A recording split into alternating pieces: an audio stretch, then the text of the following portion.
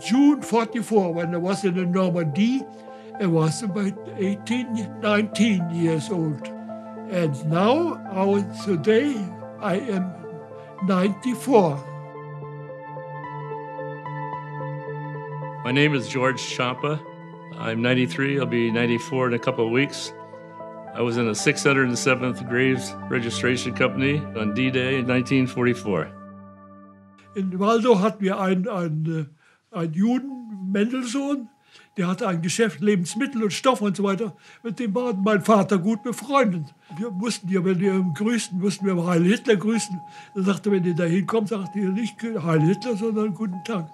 Und der ist, ich glaube, der Vater wusste dann doch ein bisschen mehr. Der hatte zu dem Mendelssohn gesagt, hier, hau ab. Mein Vater war kein Nazi.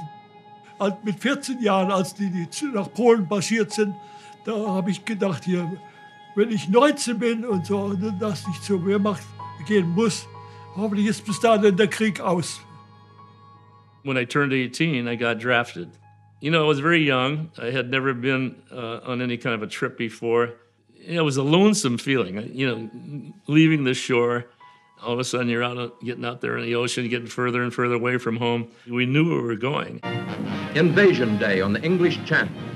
Allied fighting men equipped with all types of firepower, with tanks, trucks, and bulldozers, board landing craft for the long-anticipated assault on Fortress Europe.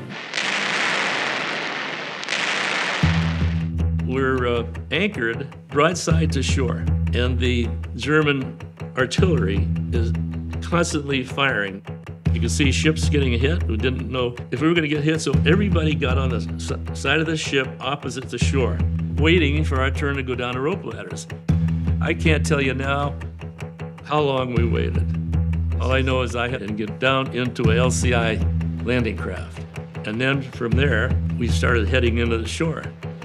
And you're seeing guys getting hit, you're seeing bodies. I was scared to death. To tell you the truth, I blacked out for a while. I didn't know which way was up. Half of our guys went in at Omaha, and half went in at Utah. I was at Utah Beach. See, Omaha is where most of the shelling was coming from. These guys were dug in, and they were, our Air Force couldn't even get them because they were entrenched. They were in machine gun nests up above the cliff in Omaha. They were shooting at guys like ducks. Da mussten wir uns fertig machen zum Abmarsch nach Richtung St. Mariglis. I was in a group heavy machine guns. 4 men. The first and the second man, they shot. And the third and the fourth man carried the ammunition boxes. I was number 4. Da habe ich die amerikanischen Verwundeten gesehen. Die deutschen Verwundeten habe ich an für sich nicht gesehen, die habe ich nur gehört, wie sie geschrien haben. Kamerad, helf mir. Da merkte ich von wegen Heldentod.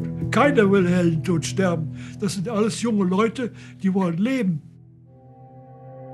You know, our government didn't want bodies lying around for other troops coming in to see that.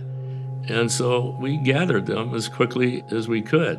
We had 17 temporary cemeteries throughout France, Belgium, and Germany. We gathered approximately 75,000 dead soldiers. That's American and German, because the Germans didn't pick up their dead, we did. We buried them in a separate cemetery, and we just had markers over the graves. 1 dog tag left on the body, 1 tacked to the marker. That was our job. You're working like a robot. You're seeing 18, 19, 20-year-old guys getting killed. You remember something like that. You remember when you see the guts of a soldier.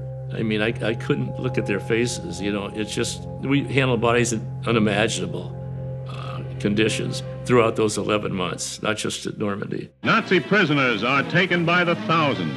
They thought their Atlantic wall was invulnerable. The Nazis fight stubbornly and bitterly, but they were outgeneraled and outgunned in the landings on the beaches, and many surrendered. Wir haben uns gefangen genommen und waren auch gesammelt in einer Stadt.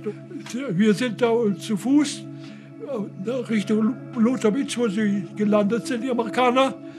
Als wir da runterkamen und auf die Landungsboote, Die habe ich gesehen, wie viele tausende Schiffs diese Masse an. Wie wollen die dagegen was machen?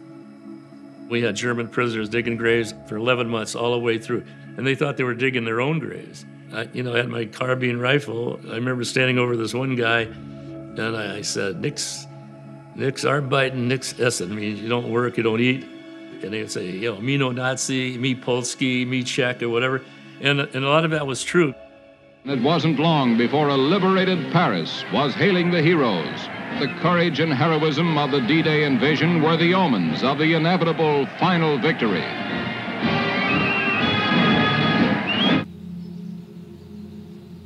I've seen every permanent cemetery over there except one. And I can walk through a cemetery without breaking down. I walked around wondering, did I handle this particular body? When I saw that cemetery 50 years later with my kids, and I'm walking through those crosses at Stars of David, and I see no date of birth. People walking through there now have no idea of the age of these guys. I looked at my kids and I said, you don't know this, I know it. Many of these guys were 18, 19, and 20, younger than what you are now because they were like 21 and 22.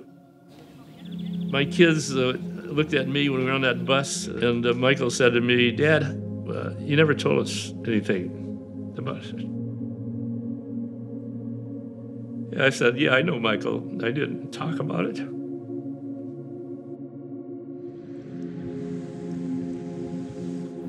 Ich finde, diese Geschichten sollten doch weiter erzählt werden.